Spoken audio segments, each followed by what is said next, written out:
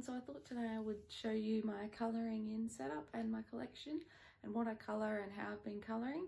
I've been doing a lot of it while in isolation, so I thought it'd be interesting for you all to see what I've been up to. So this is my colouring in station.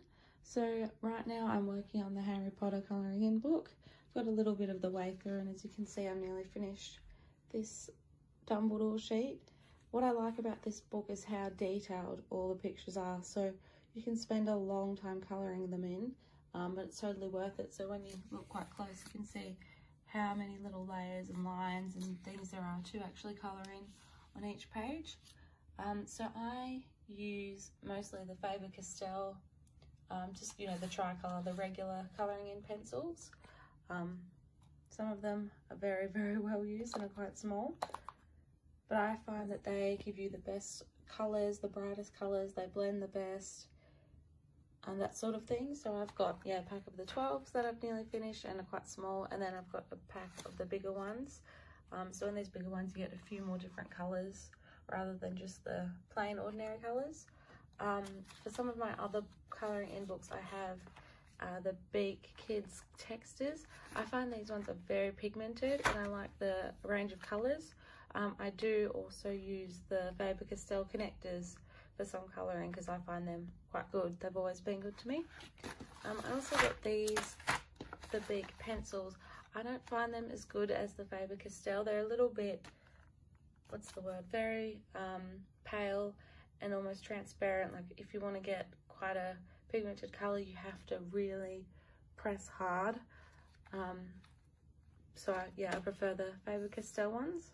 Also at my colouring desk I have a sharpener with a little barrel so I don't have to get up all the time, an eraser, water, music, earphones, and my iPad and another book, and my diffuser. I find that when colouring, sometimes you can go through to the next side, so I always make sure that I put a piece of paper in between each page, so when I'm pressing down it doesn't go into the next one and get colours all on the inside. So currently I have 4 books on the go. So the other ones I've got is this Disney Princess one. So this one here is a bit of all the princesses. It's quite big. I've been colouring it for just over a year and I'm actually nearly finished it. So when I'm done I'll do a flip through, but yeah, I usually try and do this one in Textile. It's a little bit brighter. The backgrounds, when I first started I was making sure to colour in all the backgrounds as well for most of them, but some of them have, you know, a lot of space, so in the newer ones I've actually stopped doing that. So I also, by the same brand, I really like these Ultimate Colouring books, as the Toy Story 4. So that's the same, I've only been colouring it for a little bit, I only got a bit of the way through, but I'm using the Faber-Castell pencils on here because the colours are really bright and I wanted to keep with the theme of the movies, you know, the really bright colours, that sort of thing.